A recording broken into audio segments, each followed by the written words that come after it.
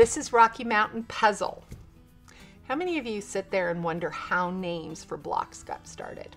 This is one of those that I've always questioned that. I still love the block. It's one of my favorites. It's going to start with a log cabin in the center.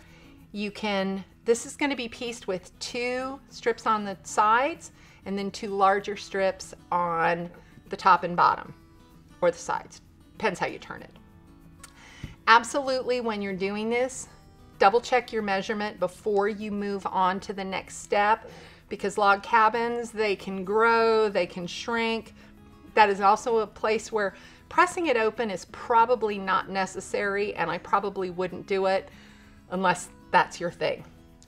You're also going to make 10 half triangle squares, 5 different fabrics, 2 of each.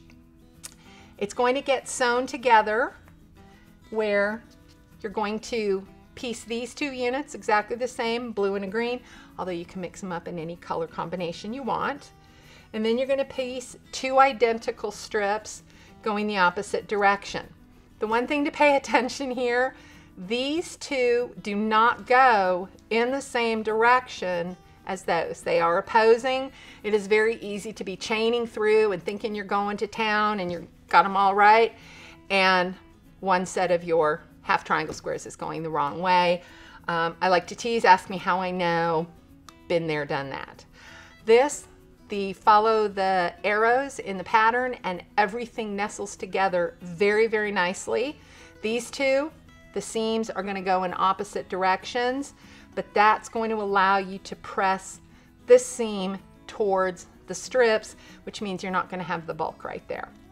This is a great block to practice for the really small piecing, because these will be small little half triangle squares, but it's a good one for piecing. This is also one to really double check your seam allowance if you're having any issues that it's not quite coming out to size, because you've got 3 seams going across here, but you've only got 2 here. And if your seam allowance is off by more than a thread or 2, those 2 pieces are not going to be the same size. Rocky Mountain Puzzle.